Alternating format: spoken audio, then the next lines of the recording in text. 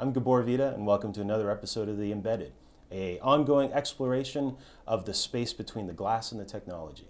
And today, we have a special guest. His name's Andrew Penny. He's the president of Kingsford Consulting, also the president of the Network Vehicle Association. Andrew, thanks for joining us. Nice great to be here. So tell us a bit more about the Network Vehicle Association. Well, the Network Vehicle Association was formed about 4 years ago. I was at a conference between some folks at BMW had got together and various players from the automotive sector. And they were sort of having a future conversation. And it struck me very quickly that the automotive folks tend to think in 5, 6, 10-year planning cycles and cutting steel and long-term processes.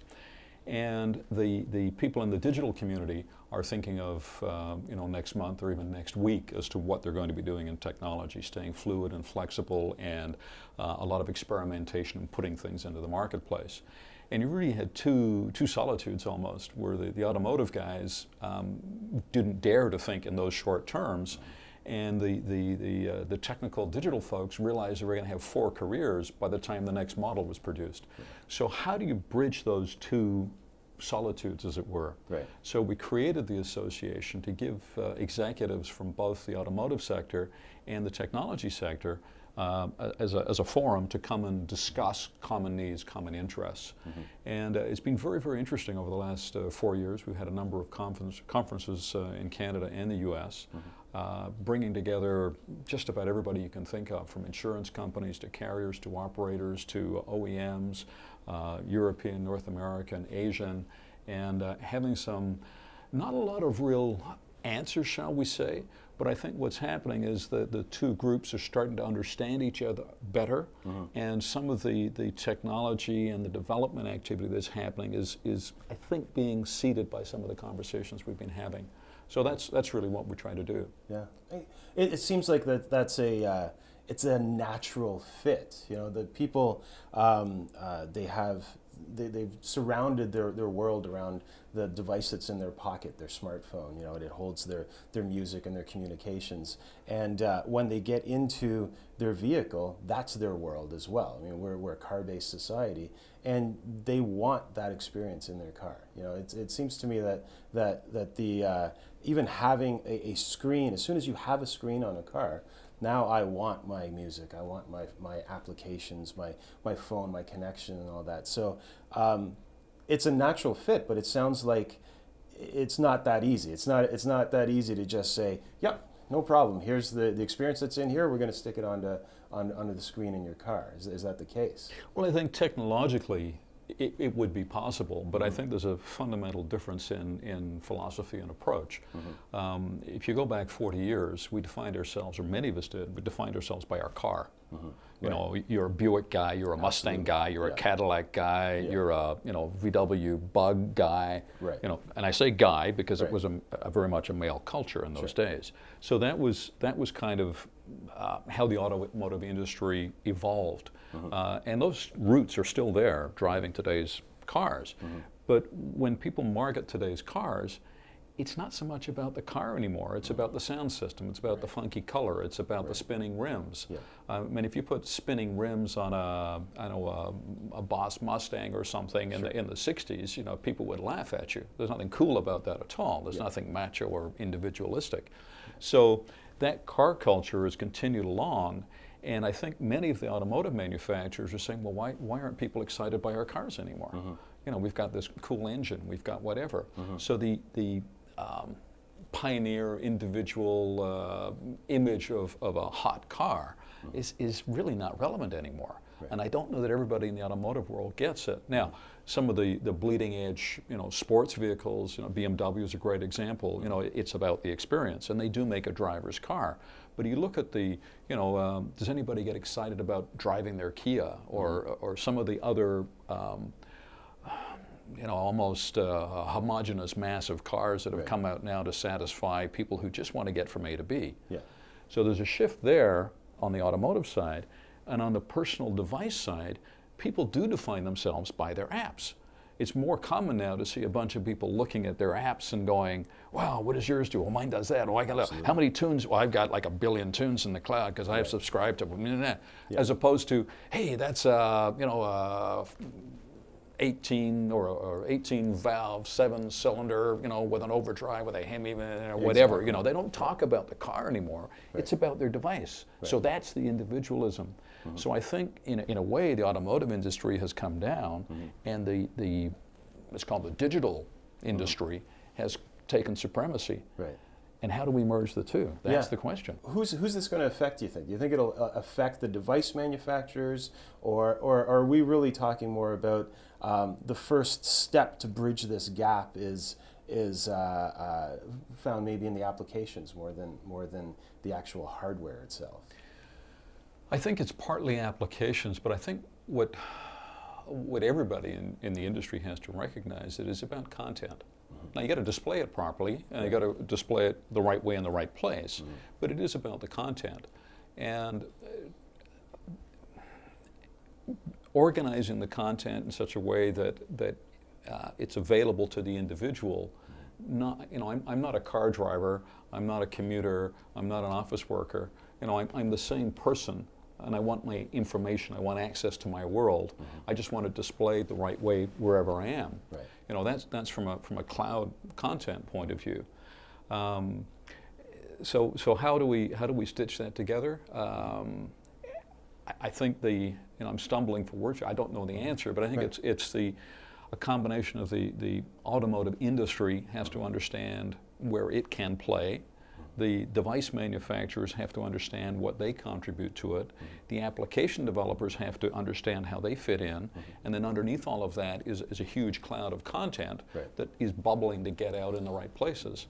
And perhaps it's through conferences like ours that those conversations can happen, and we'll find the first steps out in that new direction. Well, I know one of the key things that launched the application revolution on devices and on the web started with standards. You know, standard ways to describe data, standard ways to present data, to work with data, allowed applications to look and act the same across different browsers, across different devices, across to be packaged into applications.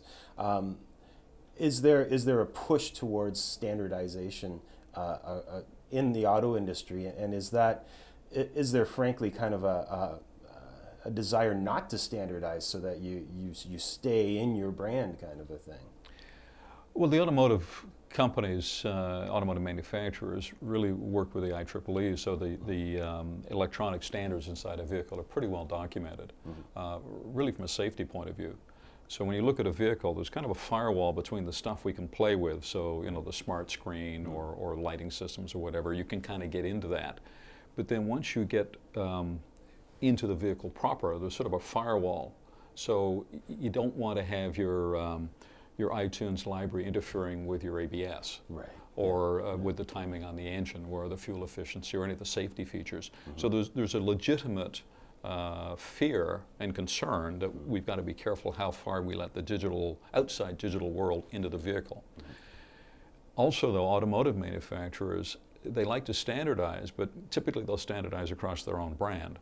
So, the BMW's brakes are better than company X brakes, and so-and-so's transmission's better than somebody else's. So there's kind of an in-house strategy there. And I fear that they're going to try and do the same sort of thing with the digital expression inside their vehicles, which will be folly. If you look at what's happened in the digital world, standards of what has made it happen, particularly when you get into the web world where you've got all the open standards that drive the growth.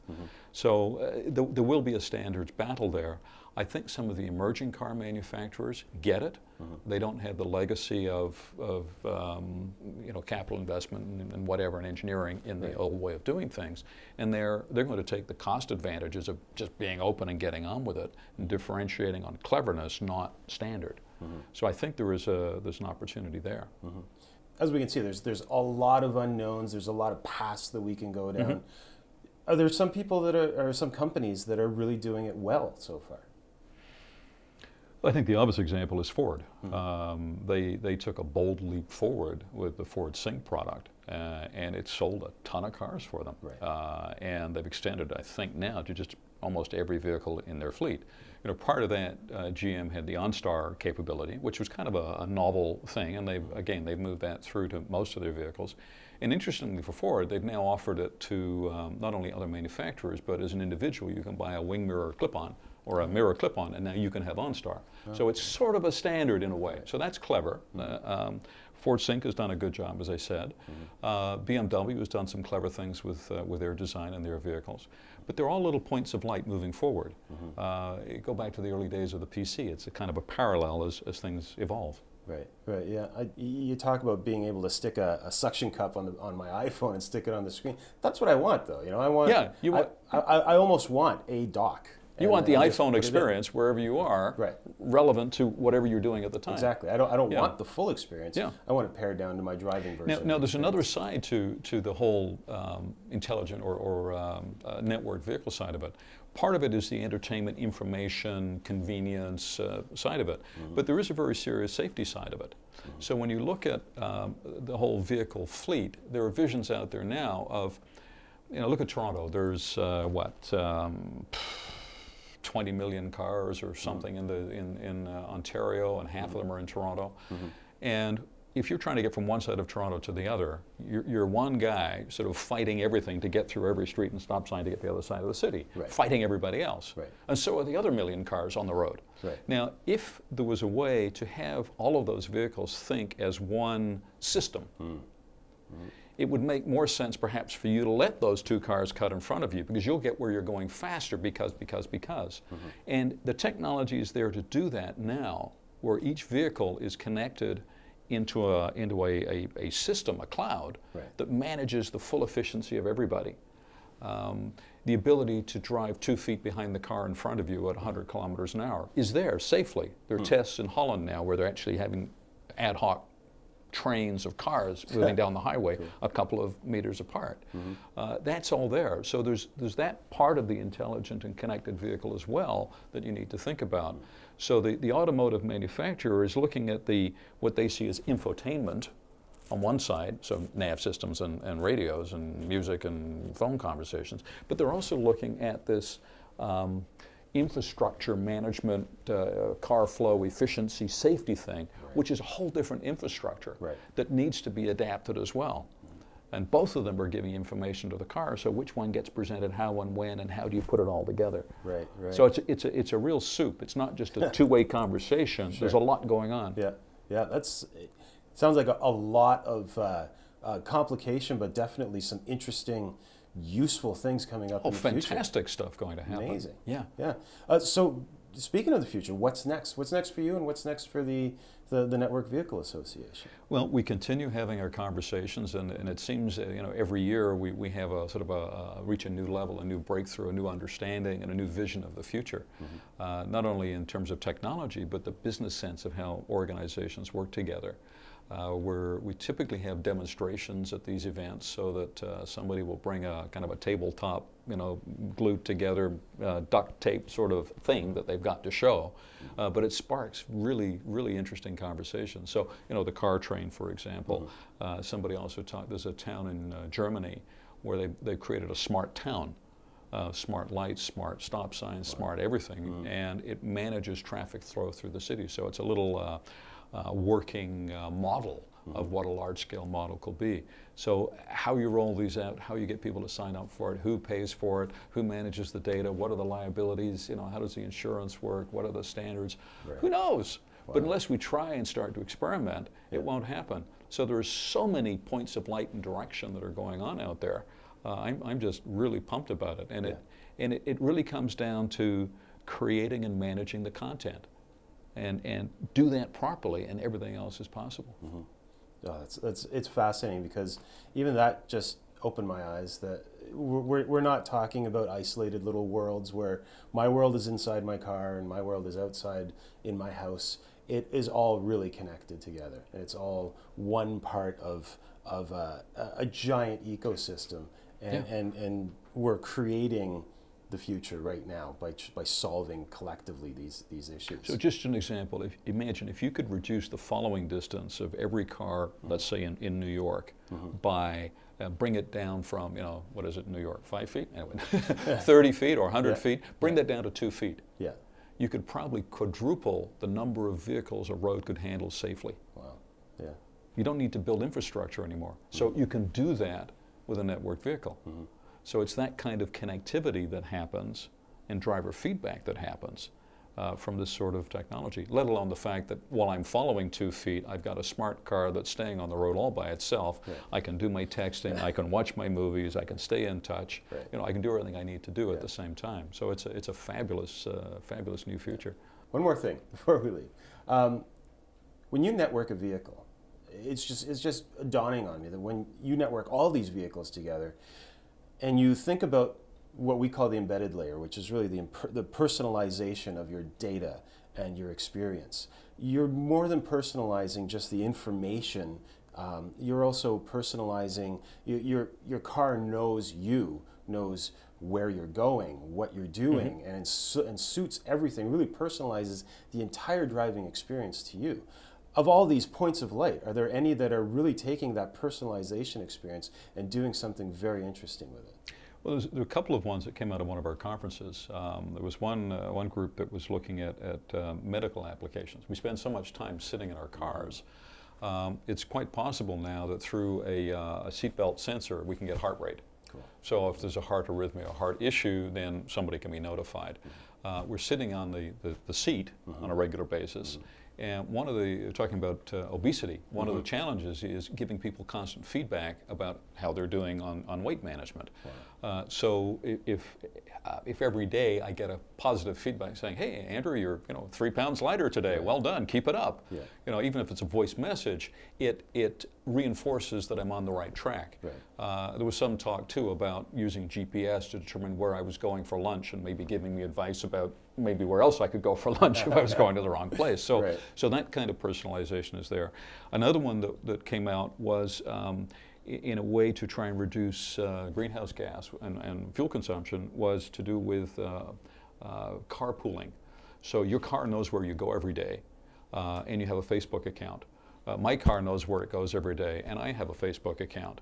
If we both go to the same places every day and our Facebook accounts show that we're perhaps, could get along together, I don't smoke, I don't think you smoke, so, those kinds of things, then maybe Facebook could introduce and say, hey, you guys should carpool. Yeah. But all that would happen below the scenes, as it were. We just know that, Gabor wants to carpool with me. Oh, he looks like a cool guy. Sure, why not? But it's done that way. So those kinds of things start to get distilled from the data that's being collected and created. So yeah, there's some neat things happening out there for sure. I love it, love it. Once again, thank you very much. It's been a fascinating conversation. Great. Very cool. And that's it for another episode of The Embedded. Join us again next time and join the conversation at www.weareembedded.com.